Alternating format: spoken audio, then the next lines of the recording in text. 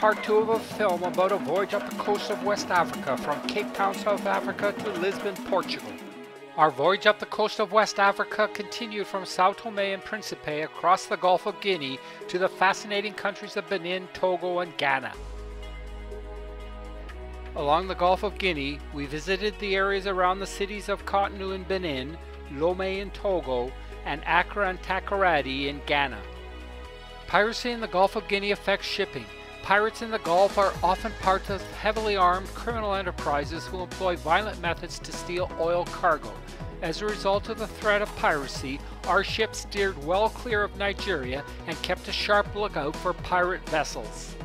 As we neared Cotonou, a large number of inshore fishing boats dotted the water. These small, colorfully painted fishing boats frequently have inspirational quotes, many from the Bible, painted on them.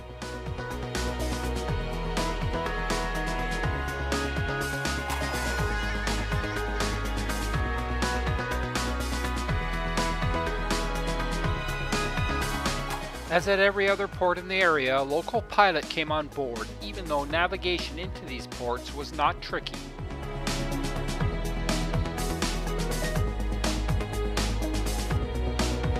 The fishermen are religious and can be regularly seen praying as they head out to sea on their small boats. Many of the boats fly colorful flags so that they can be recognized amongst the throng of boats dotting the ocean. The shoreline near the Cotonou port was lined with a shanty town for fishermen.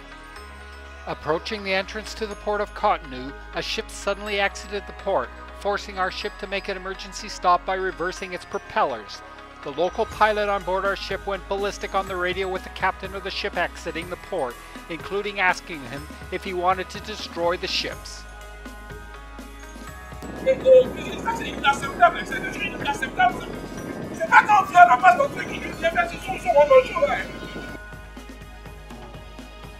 You want to destroy the boat?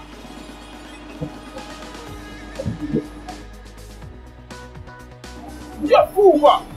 With the collision averted, we proceeded into the port of Cotonou, which was busy with the unloading of a giant vehicle carrier, which we tied up in front of, and we were soon off on our bus tour of the region around Cotonou.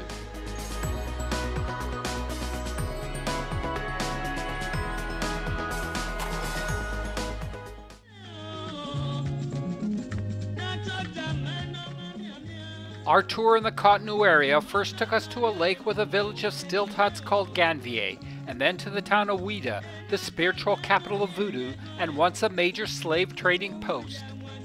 As elsewhere in West Africa, we had an armed escort both for protection and to move our vehicle expeditiously along in heavy traffic. The police were very effective in clearing a path through the traffic, and their authority was obvious.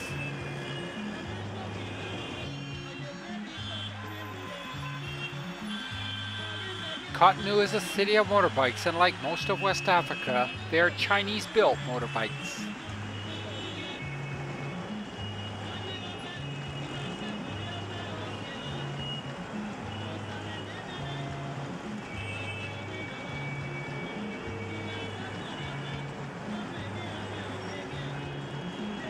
Traders legally purchase fuel in Nigeria, where subsidies keep prices much lower, and then smuggle the fuel into Benin, mainly using waterways.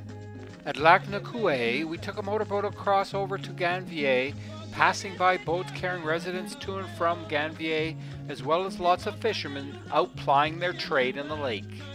Some of the local women on their boats covered their faces to prevent their photos being taken, as they feel like such photos are used by tourists to make money.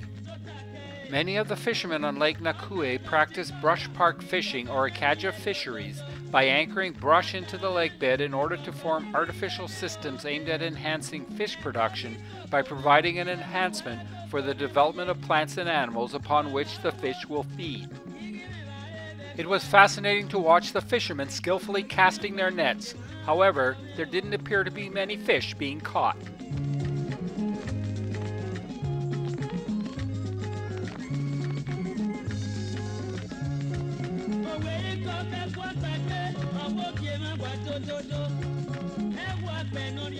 On the slave coast, the African kingdom of Dahomey was the top slave trading partner with Europeans, exchanging slaves for goods and firearms.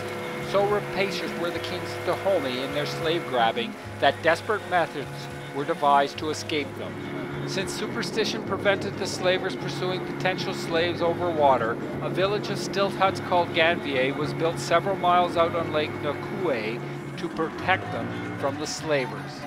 Ganvié is still home to around 30,000 people.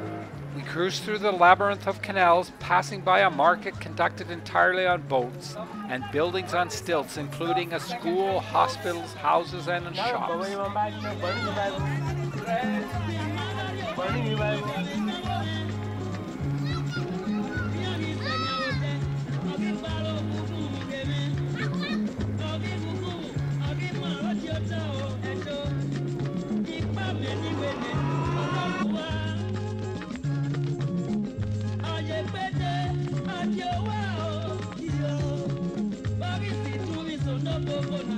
The most interesting sight to see in town was the Voodoo trance dancers in their multicolored clothing. Just as the Voodoo trance dancers started, a boat carrying an impressive load of Brush Park fishing material sailed past us.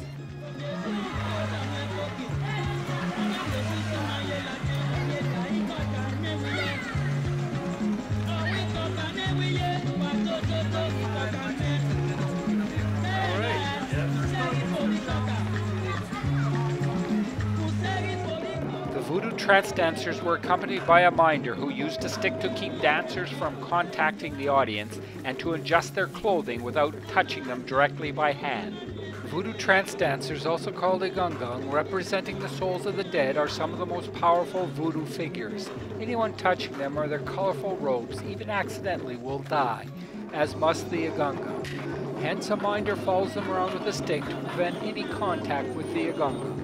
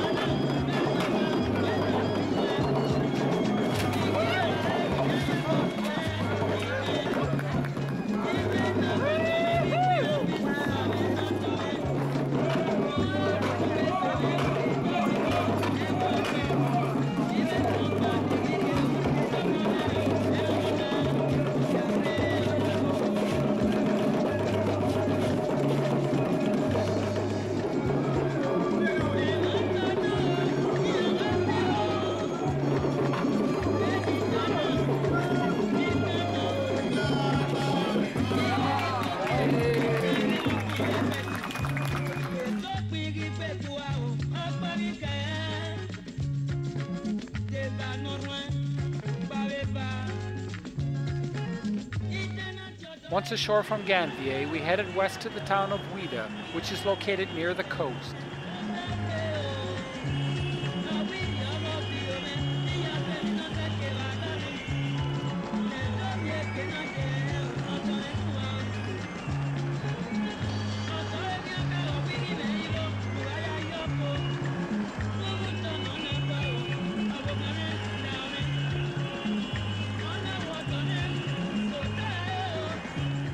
The road to Ouidah was a very rough dirt road, which surprisingly was a toll road.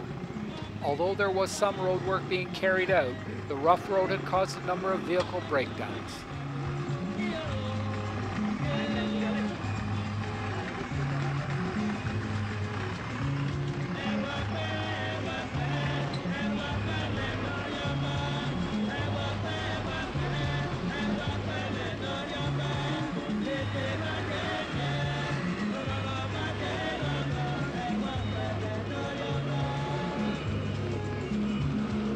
Ouidah is the spiritual capital of Voodoo and was once a major slave trading post.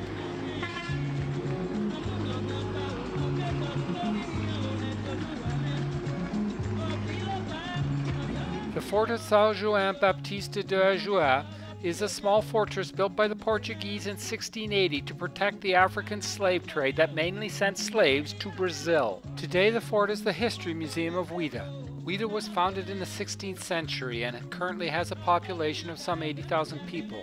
In the 18th century, it was captured by the Kingdom of Dahomey, whose troops relentlessly raided the interior, capturing millions of people to sell as slaves to the Europeans and Arabs.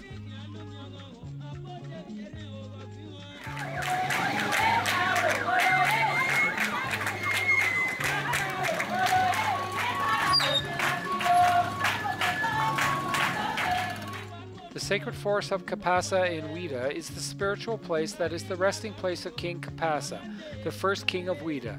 Nearing death, he disappeared and turned into a small iroko tree growing in the forest. The sacred forest has a number of statues representing the Voodoo divinities. The statue of Legba, the virile trickster, is popular to touch as hopefully it acts as Voodoo Viagra. The forest floor was alive with interesting insects, including centipedes and millipedes.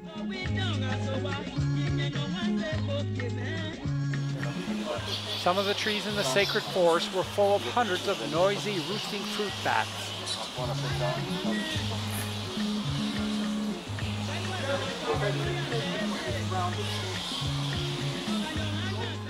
During the era of slavery, which ended in the early 1800s, in Ouidah's slave markets, slaves captured by African kings from all over West Africa were sold to foreign buyers for shipment, mainly to the New World.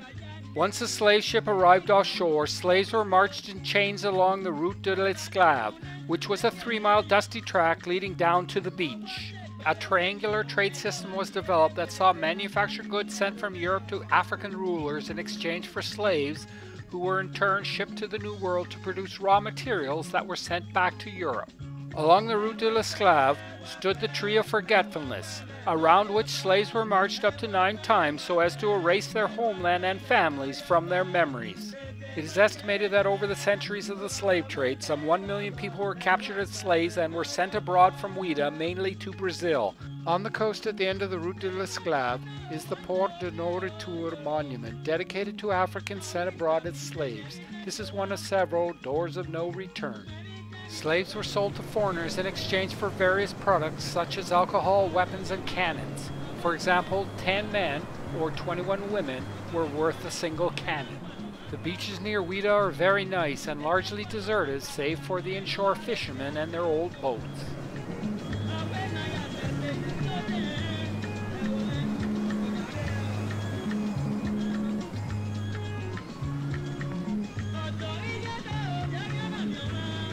The old fishing boat was decorated with protective symbols, including a snake, which is a very important spirit in Voodoo.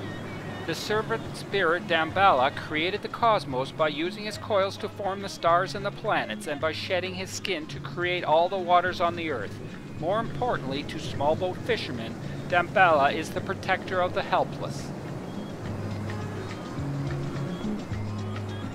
Also on the beach was a rondavel-shaped voodoo temple and an interesting monument to early Christian missionaries to Benin.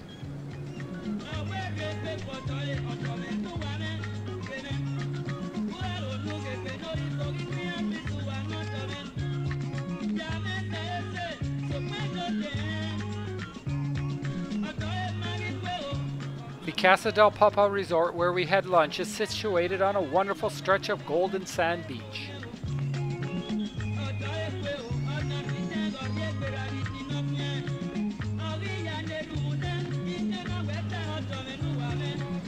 The quotations written on the boats, frequently from the Bible, were always interesting to read. Leaving Ouidah, we headed back to Cotonou, where we encountered local flooding on the road. African reality. You must be kidding me! Yeah. This is Africa. Yeah. That's the highlight of the day! Yes, sure. The rainy season. Yes. We had a wonderful welcome back at the ship, followed by an excellent birthday celebration. And a beautiful bottle of champagne at supper time as well. So, yeah, it was beautiful. Yes. Thank you. What a special birthday. Yes. Happy birthday, dear Donna! From Cotonou, we sailed 140 kilometers west to Lomé, Togo. After a short sail from Cotonou, we arrived off the port of Lomé in the early morning, and passed by a number of small inshore fishing boats heading out to fish. As at most other ports, the captain reversed into the berth to expedite our ensuing departure.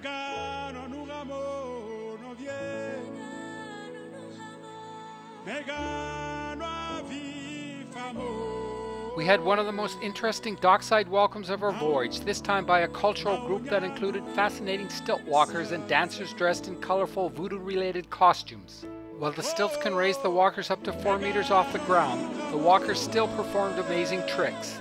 Traditionally, stilts held mysterious powers to local voodoo practitioners.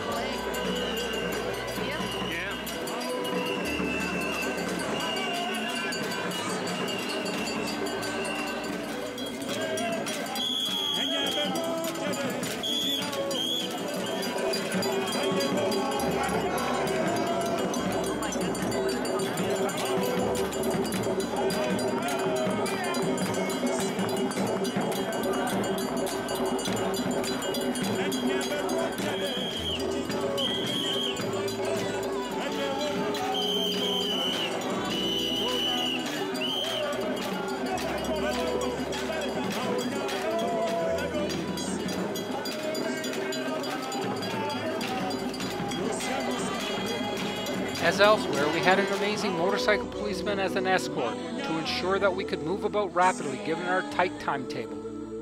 From Lomé, we headed north up country, with our first stop being at a rural primary school. In Lomé, our motorcycle escort cut a very commanding presence and had a no-nonsense attitude towards his work.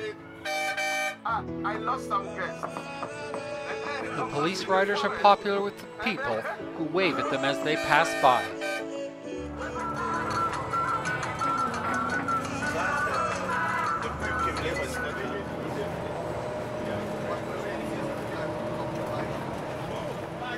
It was amazing to watch this fearless police rider drive straight at oncoming traffic to force it to the side of the road. The traffic on the road at the Voyage Primary School included a motorbike transporting goats.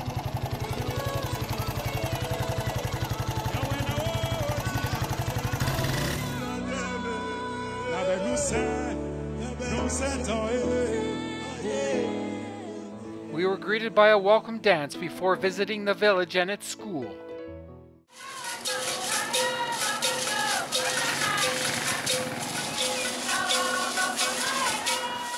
It was fascinating to poke around the village just to see how basic the villagers' lives were.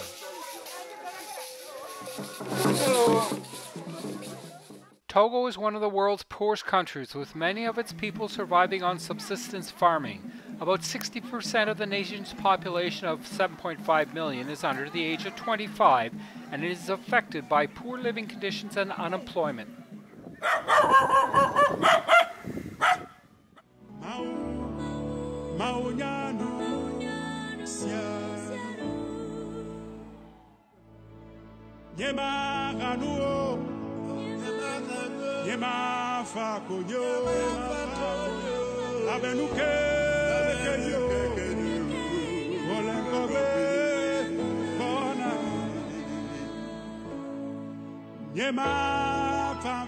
As elsewhere in this part of Africa, the villagers practice voodoo.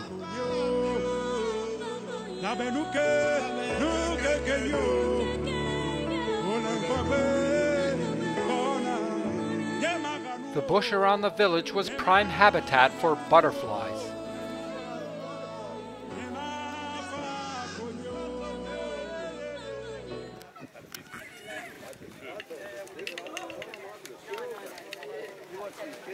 Surprisingly, it was a young man working the weaving machine. We need to go back to the buses, please.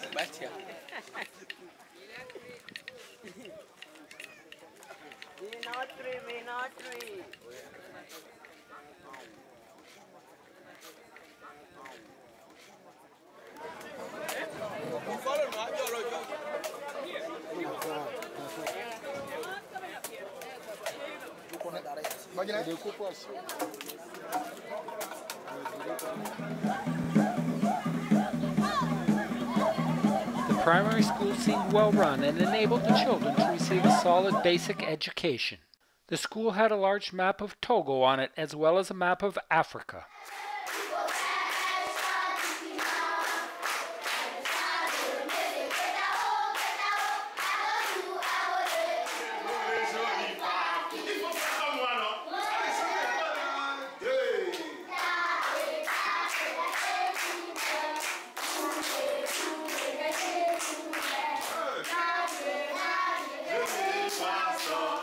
One cause of pause with our visit was that the children left the school after our visit was over.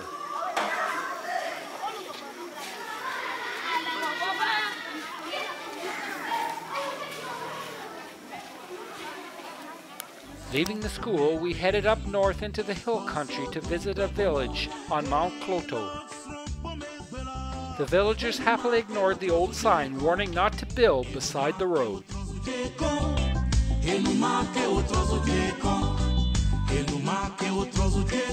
The motorcycle police escort never ceased to amaze us with his boldness and daring in the performance of his duties.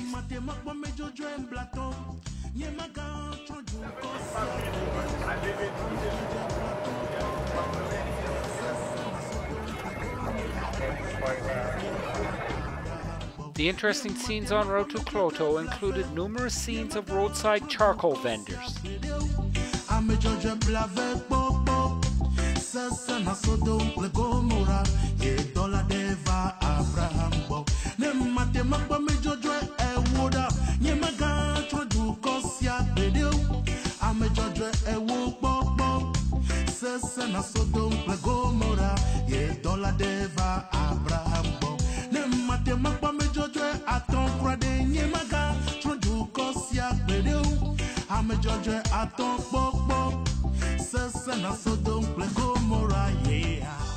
Finally, we climbed up Mount Kloto to a small village where we were greeted with a welcome dance.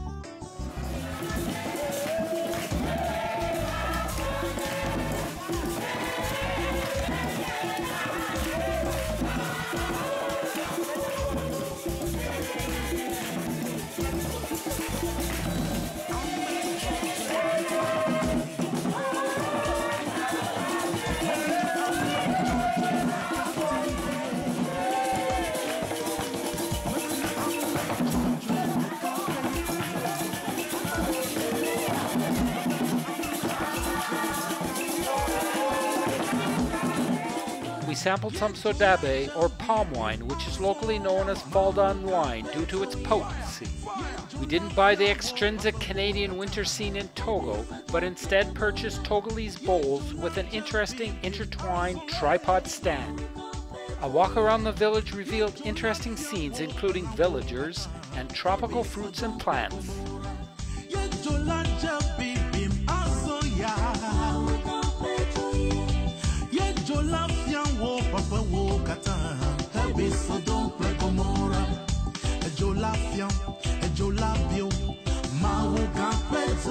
Leaving Kloto, our motorcycle escort took us back south to Lomé.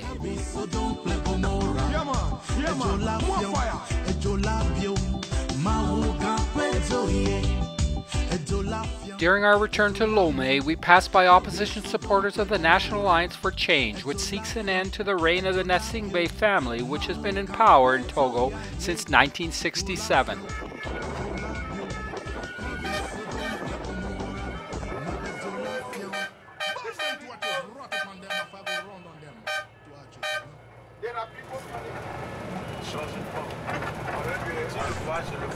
Back in Lomé, we visited a Voodoo temple to witness the fascinating ceremony which involved much dancing and drumming and some participants entering into a trance.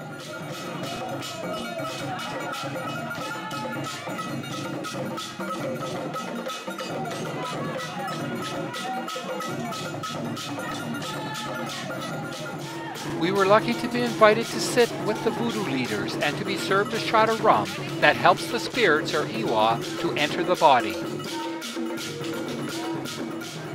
Gunpowder is used to precipitate magically the mystères, or spirits, which act as intermediaries between humans and Bondi, or the Supreme Creator.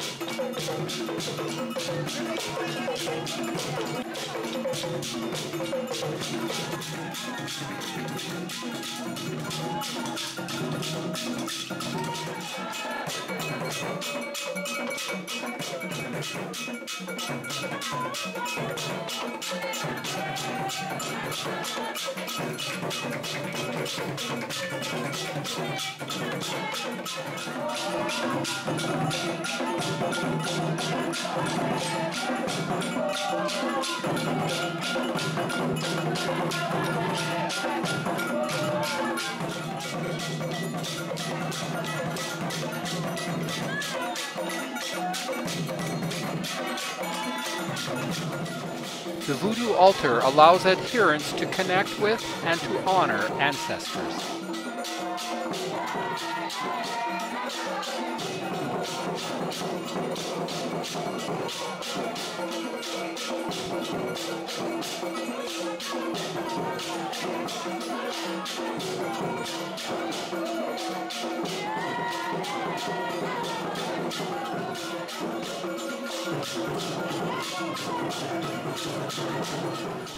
Across the street from the temple was a small dressmaking shop with old foot-powered sewing machines. After reboarding our ship, we ate a wonderful snack left for us in our cabin, and then we watched a final performance by the Ballet Liango troupe in the theater.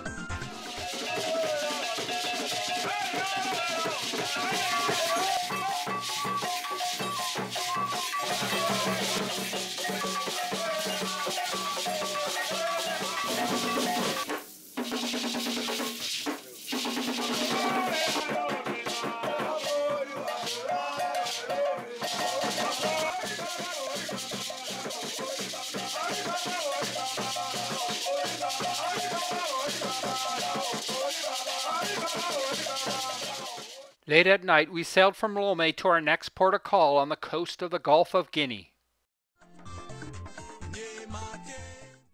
From Lomé, we sailed 170 kilometers west-southwest to Accra, Ghana. After a short sail from Lomé, we arrived off the port of Tema, which serves as Accra's port. This time we arrived in the early morning and again passed by a number of small inshore fishing boats returning home from fishing.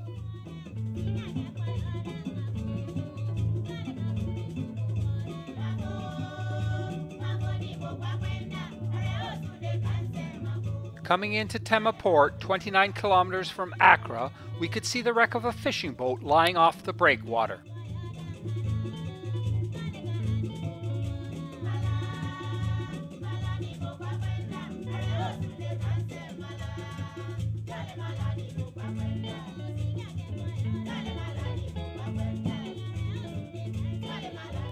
At the dock, we were met by a bus and an impressive motorcycle police escort to ensure that we could move rapidly about given our tight timetable. We soon headed off to see some of the sights in Accra, the capital of the Republic of Ghana, that city that has an estimated population of 2.5 million people. Our first stop was at the famous Kane Kwei carpentry workshop, which is widely known for its designed coffins, which have become symbolic of African artistic creativity. The workshop was established in the 1950s, and it started making figurative coffins inspired by the figurative palanquins which were used as coffins by traditional chiefs of the Ga people, an ethnic group in the Accra area. The symbols on the figurative palanquins were to ensure protection by the spirits and the ancestors which are connected to the respective symbol. In the early 1960s, the use of figurative coffins for Ga burial rites became widespread. After the coffin is built from wood pieces, the inside is lined with fabric, while the outside is decorated by a painter and then finished to give it a highly polished surface. The coffins range from representations of careers such as a lobster for a fisherman or a hammer for a carpenter to depictions of the deceased's habits such as a Bible for a religious person or a big pen for a writer. Ashanti and Ashanti is like a nation. We talk about Ashanti nation. I'll come back to this, which is very interesting. And Ashanti nation, we still have a king.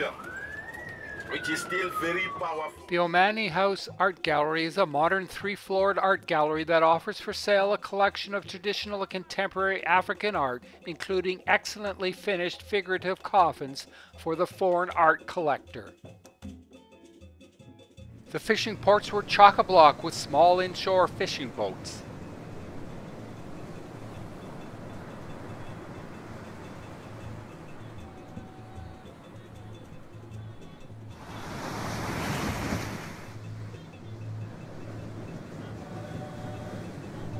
Near a small fishing village, we came across tired inshore fishermen who had just returned from fishing at dawn and were emptying and cleaning their nets.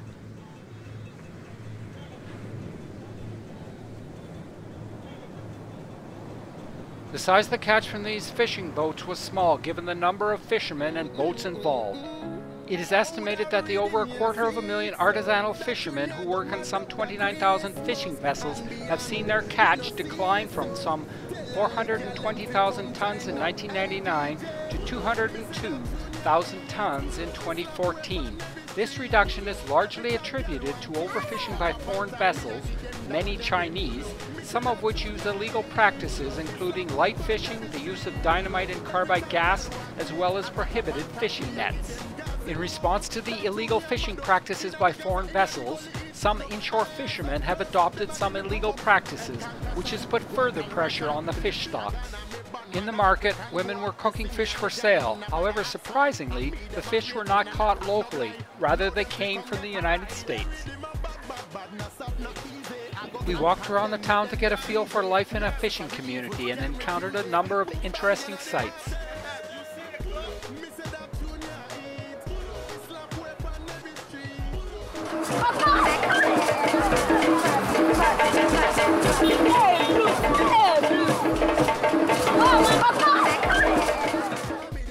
During our walkabout, we encountered curious school kids, incongruous ski boots and skates for sale where snow is nowhere to be found, curious babies who had never seen a Caucasian before, and brightly decorated buildings.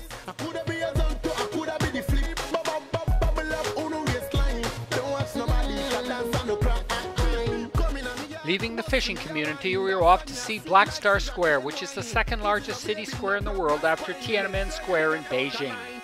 Black Star Square, also known as Independence Square, is a public square that was commissioned by Nkrumah to honor the 1961 visit of Queen Elizabeth II to Ghana.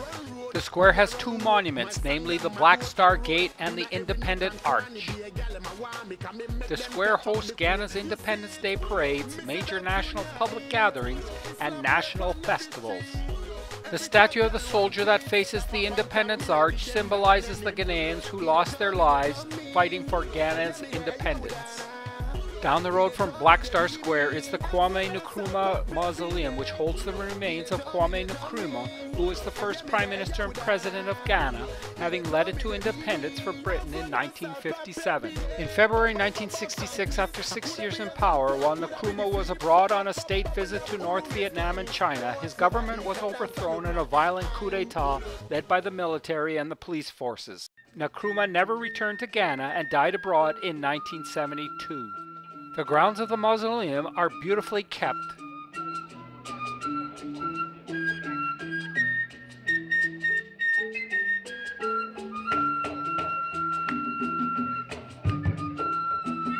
Across Independence Avenue from the Kwame Nkrumah Mausoleum are the beautiful British colonial-era buildings built in 1929, which now house the Supreme Court of Ghana. With our Accra city tour over, we headed up country to the town of Odomasi-Krobo to see the Cedi Beads industry, where traditional techniques are used to make colorful glass beads that are sold around the world. Due to traffic congestion, getting out of Accra was difficult and would have been impossible without our motorcycle police escort, who effectively cleared our way through the heavy traffic. On our way to the town of Odomasi-Krobo, it was interesting to watch the passing scene and to read the wonderful names given to businesses. For example, a corner store was named Let Praise the Lord.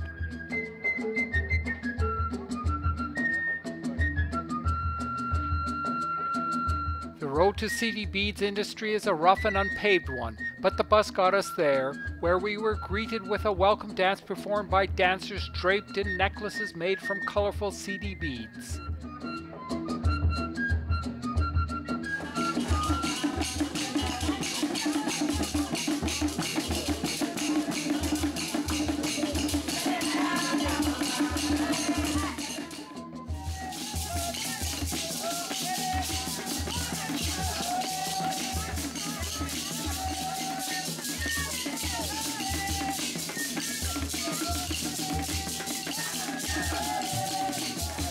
The beads are made from used glass bottles which would otherwise be thrown into a ditch or a field, as there is no official garbage collection or recycling plants in Ghana.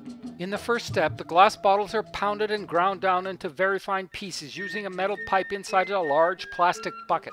In the second step, the ground up glass is then placed in various shaped molds before being fused together in small kilns made of mud from termite mounds. Once out of the kiln, the beads are cooled in water and then the colorful beads are cleaned using sand. Once finished, the colorful glass beads are hard to resist, so we bought some necklaces and bracelets, and Mr. Cedi himself rung up our purchases. Leaving Cedi Beads, our motorcycle escort took us back to Accra and we returned to our ship, and as darkness fell, we slipped our mooring lines and headed out of the port of Tema.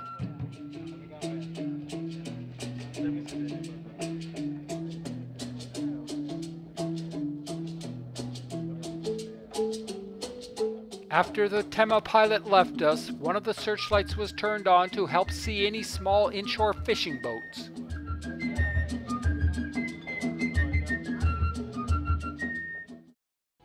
From Accra, we sailed 190 kilometers west-southwest to Takoradi, Ghana. No 9, no 10 is the Ghanaian version of Ubuntu, which means if you don't allow your friends to reach 9, you'll never reach 10. In other words, you'll never rise above the limitations that you place on others. It was interesting to see what insects had come aboard overnight as we cruised along the coast. Standing off Takoradi was a cutter dredger ship and a ubiquitous offshore oil platform. The inshore fishermen heading out to fish had a tiny lifeboat on board, so one wonders how they would decide who would use it should the fishing boat sink. In short order, a pilot boat arrived, and the local pilot for Takoradi port clambered on board, and then we headed into port.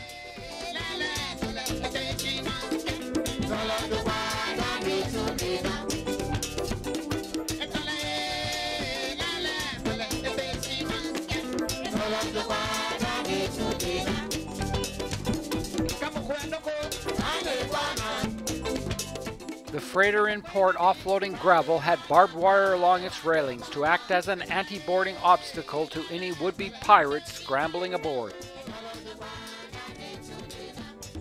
We were met quayside by a group of uniformed government representatives and a motorcycle policeman who provided an amazing police escort service to us. Soon we were off to Kakum National Park to make the Canopy walk high over the jungle floor. It was at Takoradi where we had our most dramatic and entertaining police escort.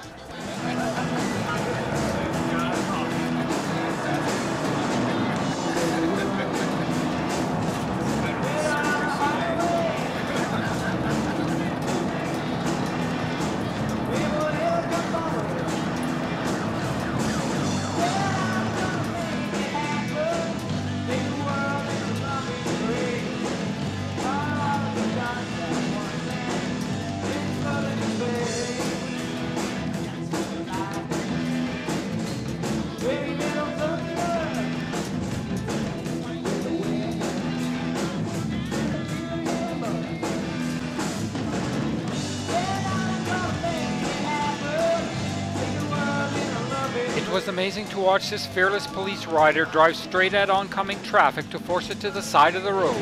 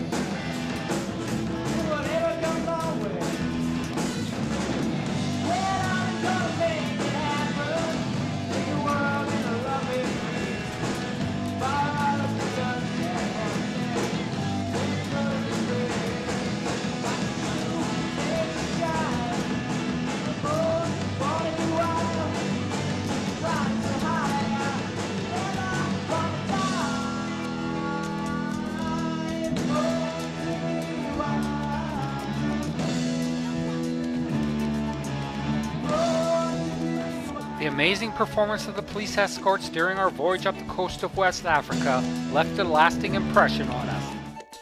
As elsewhere in our travels, the scenes of life as we drove along the roads were interesting and included a driving school car that was missing a wheel, perhaps from an errant student driver. Kakum National Park is located 33 kilometers north of Elmina. It was established in 1931 and covers an area of some 375 square kilometers of tropical rainforest. The park is one of the few locations in Africa with a canopy walkway. On the walk to the start of the canopy walkway, we had an opportunity to see some of the insects and lizards that inhabit the jungle floor. Unfortunately, there were many school kids there for the canopy walkway, whose boisterous behavior frightened away any birds or animals in the canopy. The walkway, which is 350 meters long, is comprised of 7 bridges that are suspended up to 43 meters off the jungle floor. Even though the canopy walkway is 43 meters off the jungle floor, the walkway start is from high ground, so there is no significant climb necessary to get to the walkway. The bridges do sway a bit, which tends to make one initially apprehensive, but it doesn't take long to get accustomed to the swaying.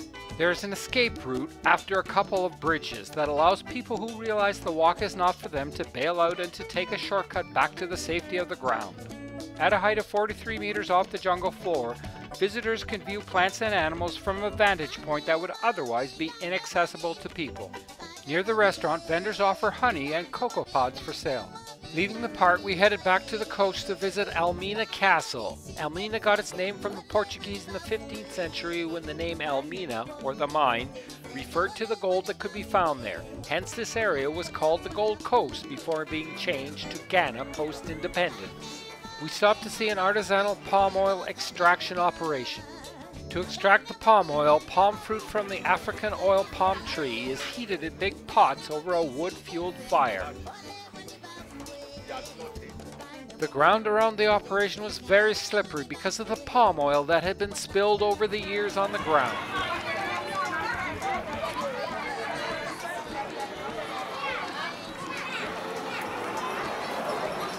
In the final step, the oil is separated out from the palm fruit solids by means of a hand-powered press, as the old motorized press was not working. The final product of palm oil is an edible vegetable oil.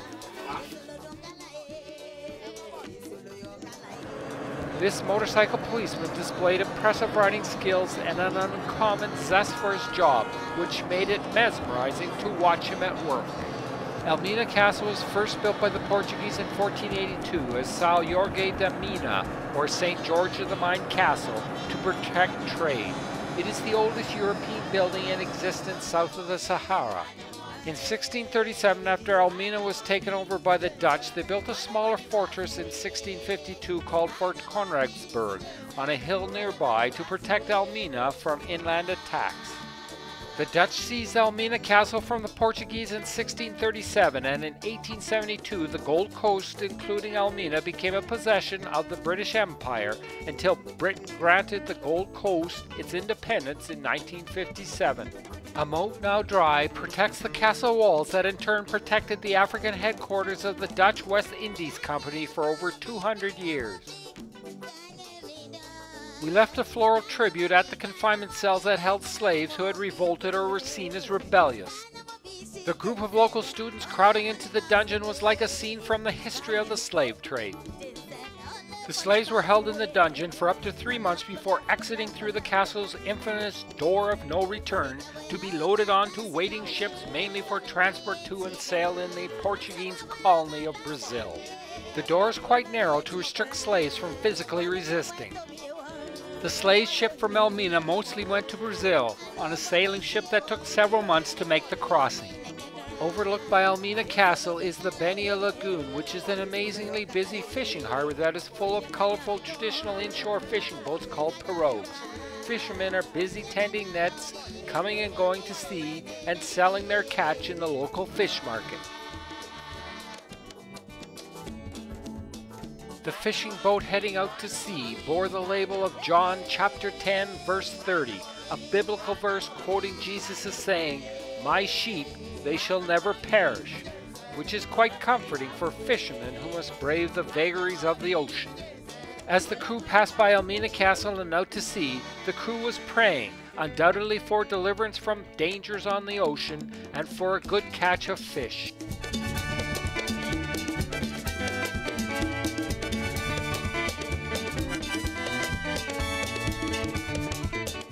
Unfortunately, without sanitation, the ocean becomes a toilet. After Elmina, we headed back to our ship at Takoradi, but first made a stop at the nearby Coconut Grove Beach Resort for lunch. The resort put on a wonderfully energetic performance by a local dance troupe, which was very reminiscent of a dance performance that we'd seen on Ouidah in the Marquesas Islands.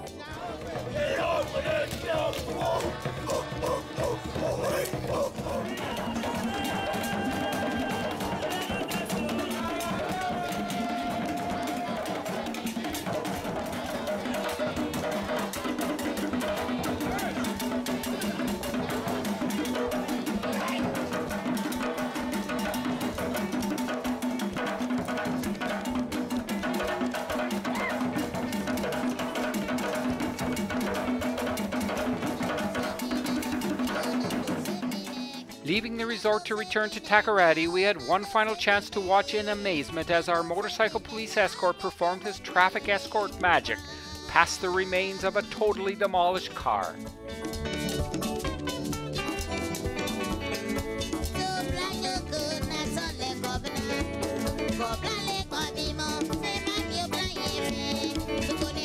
The Gold Coast Colonia era left behind a railroad infrastructure that is slowly disintegrating, including the attractive Ghana Railroad Takoradi station that was near our ship in the port of Takoradi. After the pilot was picked up by the pilot boat, we started on a leg of 5 sea days that would take us to Cape Verde. This voyage of 5 sea days arose because of the Ebola outbreak in parts of West Africa and the logistics problems that prevented a landing in Dakar, Senegal. Because of the prospects of 5 sea days, a third of the passengers left the ship at Takoradi and flew home. However, we found the sea days quite relaxing and were rewarded with the sighting of a sperm whale. Luckily, the sperm whale that we encountered was logging on the surface, so we could observe it for a good amount of time. The sperm whale is the largest of the toothed whales and the largest toothed predator on Earth. It is the species of whales that was made famous by the novel Moby Dick, written by Herman Melville in 1851. Females and young males live together in groups while mature males live solitary lives outside of the mating season. Hence this was probably a mature male. The sperm whale gets its name from spermaceti oil, which is a waxy substance found in the head cavities of the sperm whale. A sperm whale can carry as much as 1900 liters, which made it a prime target of the whaling industry for use in oil lamps, lubricants, and candles. As it is, the species is now protected by a whaling moratorium. Eventually the whale sounded and we got an excellent view of its tail fluke as it submerged. However, in its wake, the whale left a cloud of whale poop that stained a patch of the ocean. And so we sailed on north to Cape Verde. Take me somewhere nice, to some tired island in your heart.